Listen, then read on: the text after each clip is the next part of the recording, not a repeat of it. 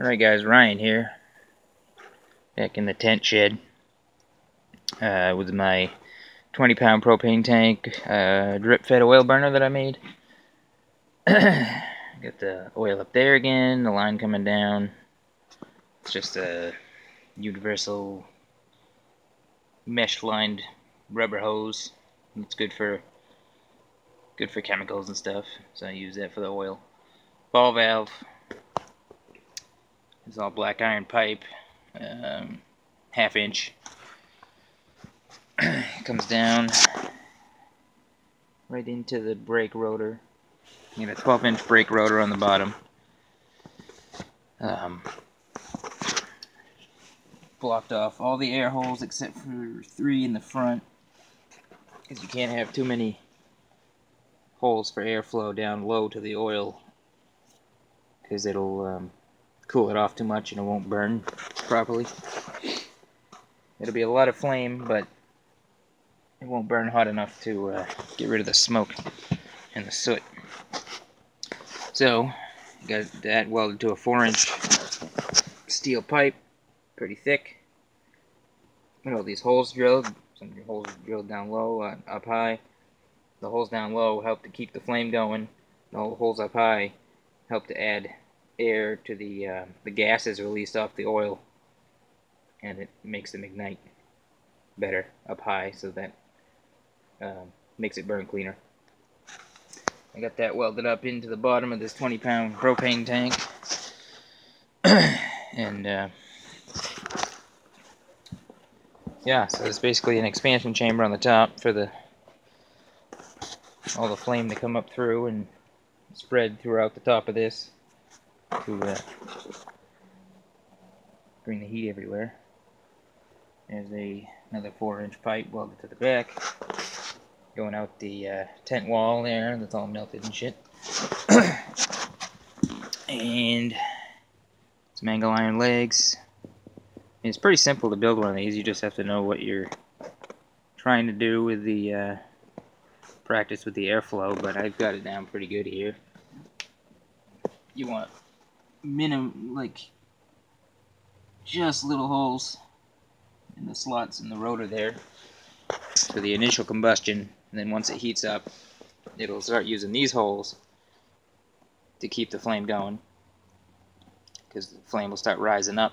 And once it gets up here, the oils that are in the being released from the hot oil will, or the gases that are released from the hot oil will ignite better up top, and it won't be so smoky out the smokestack. I just have a 10-inch cast iron frying pan here that I hooked to the bottom of this. Let me grab something to clean this out with. Use this old file, I guess. It's just this crusty, flaky crap that's left over.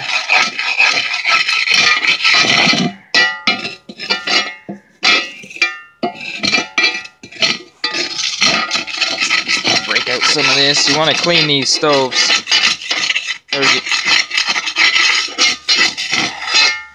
least once every couple burns.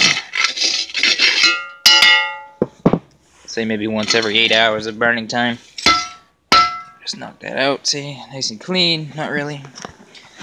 What I got here is a hook I welded to the back. You can see what I'm doing here. I hooked the pan up onto that in the back. And then in the front, I got this metal plate sticking off the top here with a bolt. If I can do this one-handed. Get this on here. Coming. Just push the bolt through. I have one of these little pins that stick through. Get this in frame here. Stick through the holes. I want it on the bottom hole for now, so I can get it open to light. Turn this to the side. Put that in there. See, I got a gap in there now under the rotor, so I can stick my torch in there to light it. And alright, let me reset this camera So I can use both my hands and show you how to light it. Be right back. Alright, here we go. Camera set up, hopefully it stays there. Alright, so what I do, take my propane torch and a lighter, and I use a little bit of gas. This is just a can that I had from my chainsaw. Put a little gas in it. Turn the oil on a little bit. Too much. Most of the time with these you want to run them just to the point where it's just about to drip, but it's still a solid stream of oil. You can't run too much because they'll either not be able to combust enough and fill up your pan and overflow, or the flame will be way too hot and melt something. I pour just a little gas down in the hole there. Let it run. Oil run for a minute. I'm trying to light this. You just take your torch. Boom. Light it up. Pull my pin out. Push it up to the next level to close the pan off. And let it go. Now that's burning the gas. Splinter. That's burning the gas. Take this camera back over here. See, you know, it's burning pretty good right now because it still has. It's burning off the gas right now. But that's my oil drip. You can see that. Not too much. Just a little tiny steady stream. There's the holes in the fire chamber. You can see the flame. It's nice to have these holes. I mean, it probably doesn't burn quite as well because it has an air leak in the upper chamber where the flue vacuum is coming from. But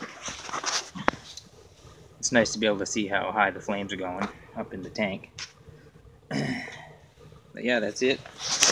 There's just a slight gap between the rotor and the pan. You can see my 3 air holes that I left over in the front, and the rest of it blocked off.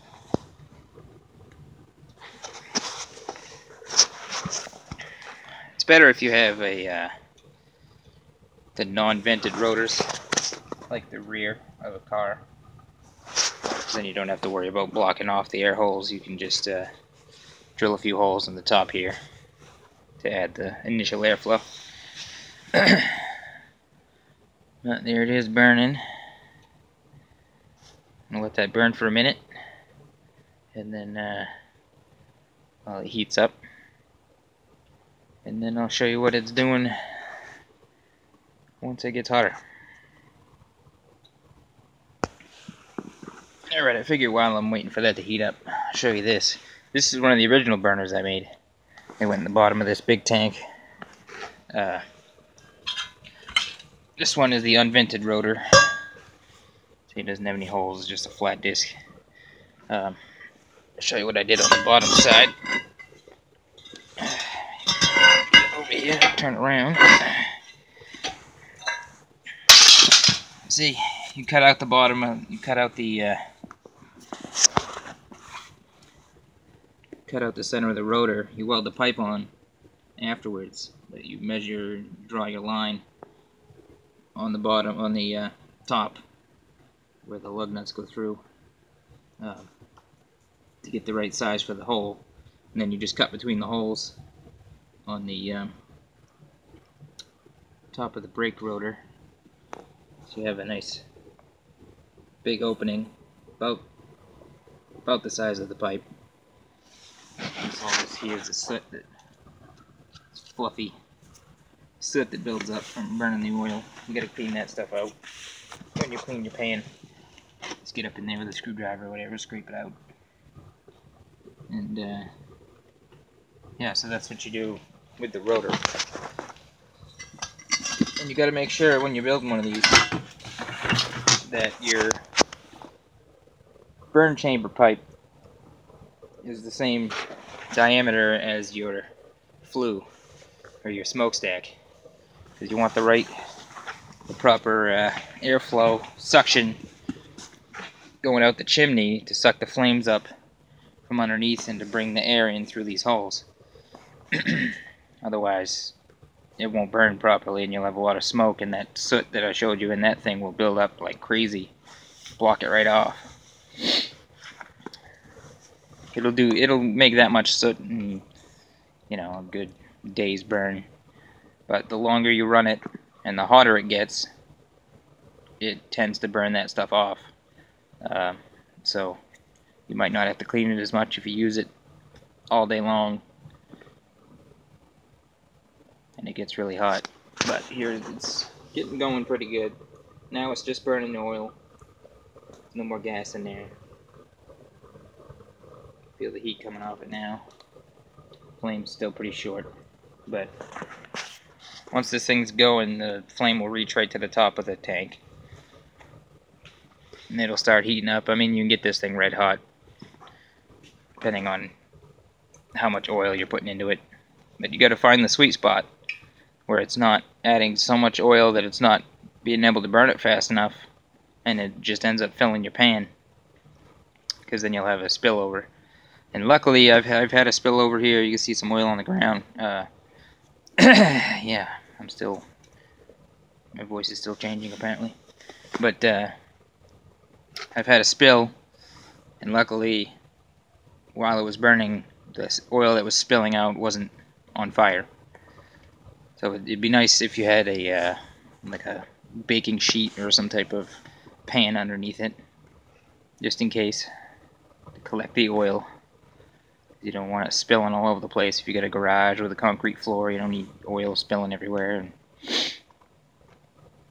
mishaps do happen, but luckily this one, it seems that when the oil comes out, it cools off and doesn't stay on fire, which is good. But yeah, that's about it. I mean, this thing will heat this tent. Say if it's like 20 degrees outside, I could run this and it would bring this tent up to probably 50 degrees. Just enough so you can't see your breath anymore. And this is just a tent. I mean, with giant holes in the walls, and it's a piece of shit, but it takes the edge off in here anyways. If you had like a metal building or a insulated garage, I mean, this little heater here would easily heat a 2-bay garage.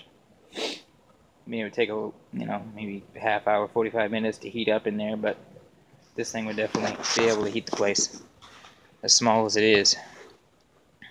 And yeah, this tent here is a 12 by 26, so if it can heat up the inside of a tent in the wintertime, it'll definitely work in a garage that's insulated or has less air